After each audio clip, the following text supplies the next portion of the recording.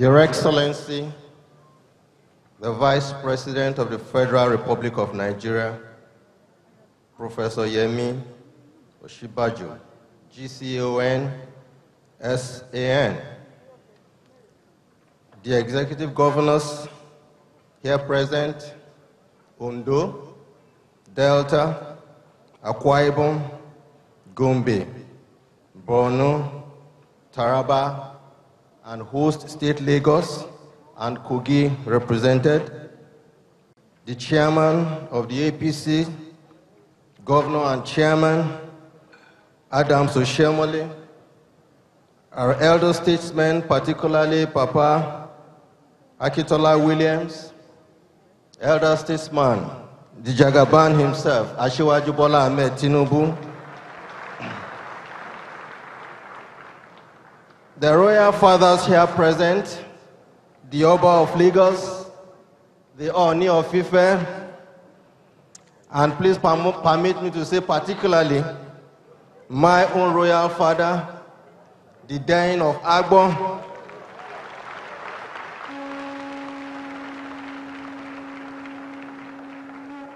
Dain Kagbo Ikuzi Benjamin Ikechukwu,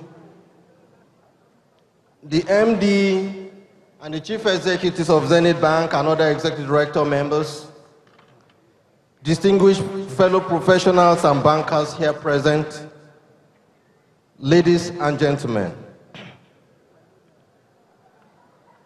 As many of you who know my background would expect, I am very delighted to be in your midst today.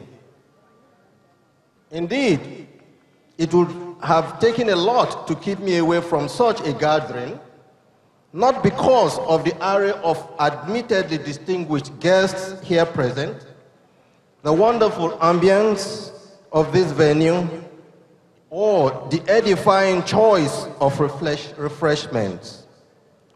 No, the depths of my delight emanates uniquely and directly from the person we are all here today to celebrate, Mr. Jim Ovia. True giant of our time, obviously not in size, but in all else.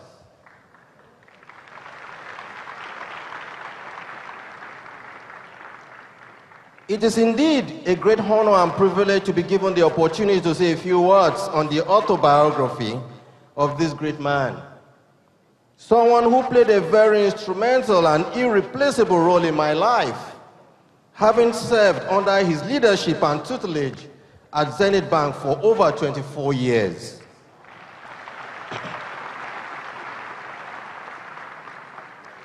For those of us he mentored and coached at Zenith Bank, Jim Ovia possessed many qualities which we all sought to emulate. Expectedly, it is noteworthy that in Jim Ovia's usual magnanimity and generosity, he has shared some of these qualities in this book. And I'm sure you can all understand why he must keep some of these secrets to himself alone.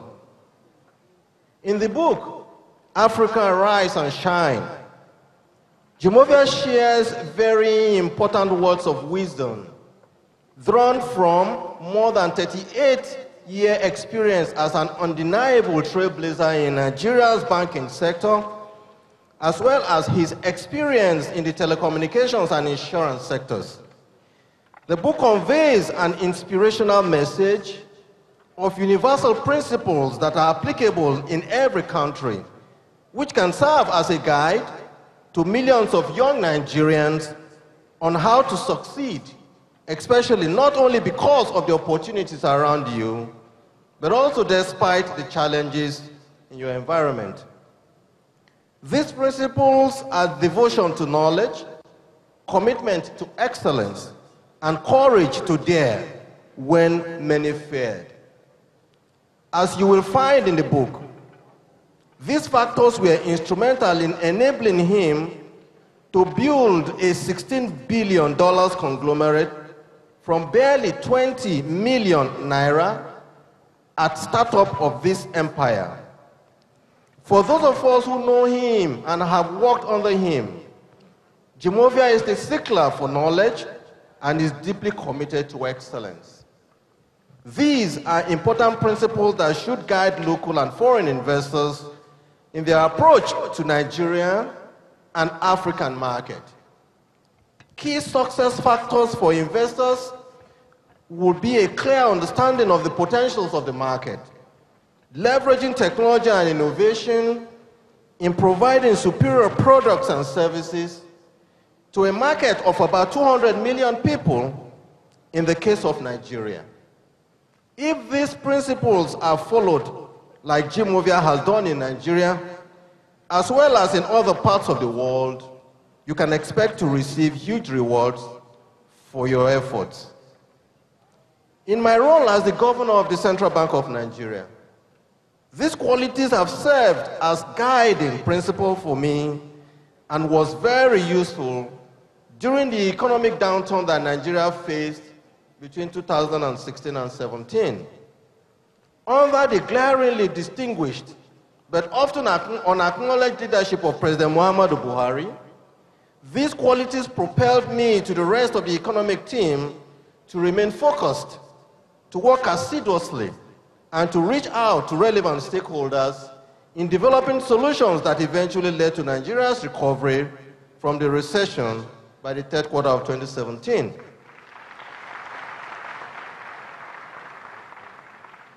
Analogous to the forthright leadership and grit that the author Jim Ovia showed at various times, but particularly during difficult, challenging, and trying times in the history of Zenith Bank, President Muhammadu Buhari has continued to demonstrate unparalleled integrity, uncommon wisdom, and undeniable courage in steering a ship of state from what seemed like an entry into doomsday to Nigeria's glorious outcome today.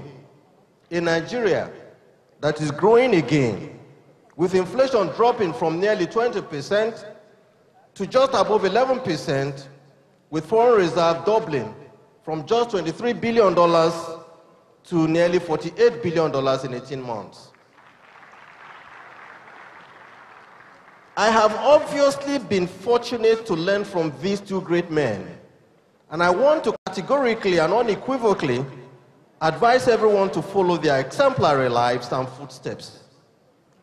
This advice is particularly important for policymakers and supervisory regulators like myself, because we must work extra hard to remain above board, knowing that the integrity of regulators is at the core of their responsibility, analysis, pronouncements, and achievements. That is the reason this book is such a timely one for us here in Nigeria and for the world at large. At the core of the book is the fact that success in life is not mostly dependent on the many extraneous factors we pay attention, like parental heritage, ethnicity, religion, physique, or the likes. Rather, what we become in life and what we make of life is critically dependent on dedication, honesty, and diligence in the pursuit of excellence. As Mr. Ovia's life story shows, and his writing eloquently foretells in this book, notwithstanding the loss of his father at an early age and the challenges his family had to undergo, he remained committed to doing well in school.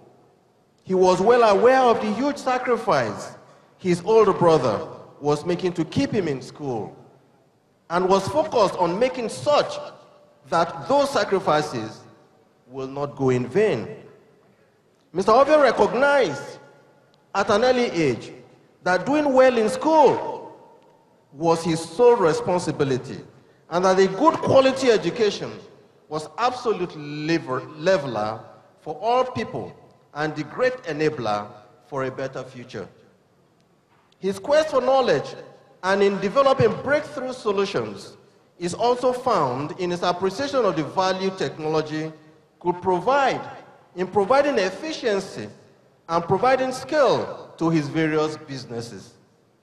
It is therefore not surprising that Zenith was the very first bank in Nigeria to utilize Visa's system, which helped in improving service delivery to customers and eventually propelled Zenith Bank to the category of systemically important banks in Nigeria.